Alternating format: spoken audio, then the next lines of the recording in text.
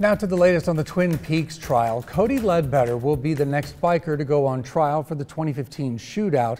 It is scheduled for April 2nd. That date was originally the retrial for Dallas Bandito leader Jake Carrizal, whose first trial ended in a mistrial. It's only been a month since Carrizal's first lawyer dropped his case. Ledbetter's attorney says Carrizal's new attorney is not prepared. So Ledbetter's trial has been moved up to April 2nd. It's not certain when Carrizal's new trial will be scheduled.